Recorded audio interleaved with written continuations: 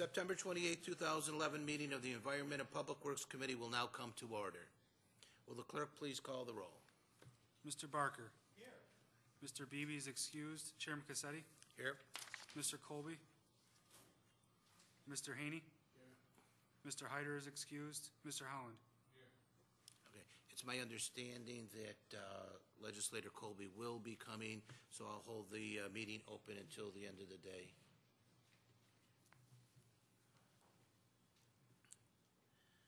Okay. Is there anyone who signed up for the public forum? There is not.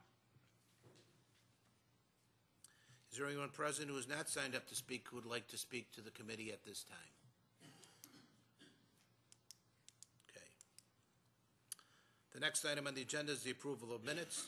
You have the August 24th, 2011 minutes of the Environment and Public Works Committee before you. They will stand approved unless the clerk is notified of any changes by the end of the day. The next item on the agenda is new business. Mr. Clerk? Referral 11-223. Authorized. Moved by Legislator Barker, seconded by Legislator Howland. Any discussion? Legislator Haney. Mr. Chairman, could I just ask what the architects or the engineers' pre-bid estimates were? Sure.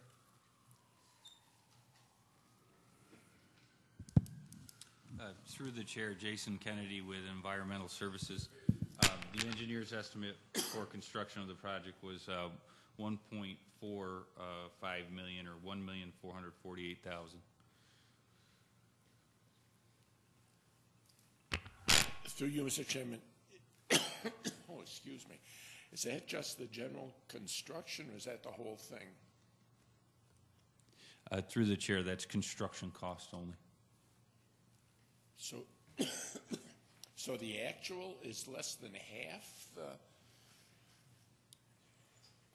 the estimate?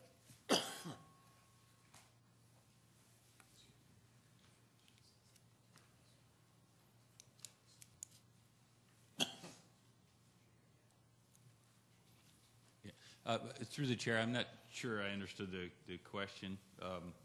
The total bid amount of the contracts in the referral is $1,273,000.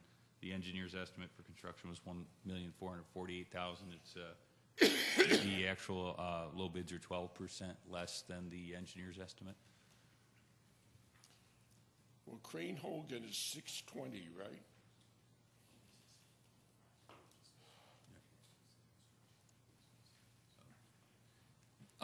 That's correct. I was referring to the all four prime contracts.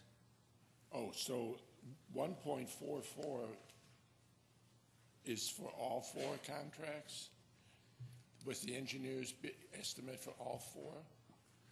Through the chair, that's correct. I may have misheard you. I thought you wanted the engineer's estimate for all four. Okay. With regard to general construction, yeah, the low bid amount was $620,000. The engineer's estimate for general construction only was $650,900, or a difference of 4.7%. Thank you. So, what's the total of the four bids? I think you said that and I missed it. Sure. Through the chair, the total of the four prime construction contracts is $1,273,000. Okay. Thank you.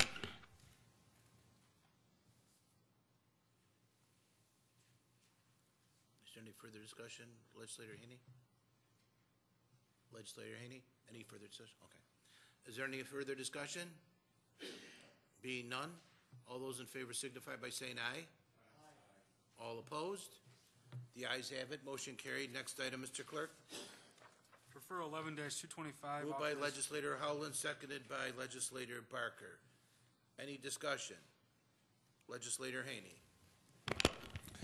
I'm not familiar with the firm of CHA Consulting. Are they new in town or through the chair? Through the chair, even more from the airport. CNS, I'm sorry, CHA, is that what you said? Yes. That's Clough Harbor and Associates. Oh, that's Clough Harbor? Yes. Oh, Sorry, okay. through the chair, they have changed the name. I guess they just shortened it down to CHA. Oh, It's Clough okay. Harbor and Associates.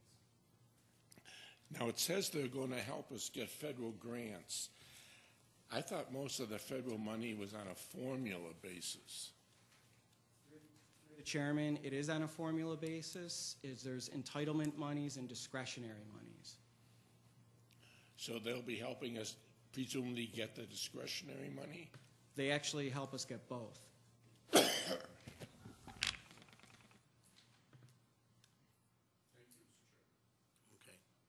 Any further discussion? Being none, all those in favor signify by saying aye. Aye. All opposed? The ayes have it. Are there any other matters that come before the committee? There being no further business, the September 28th meeting of the Environmental Public Works Committee will remain open till the end of the day.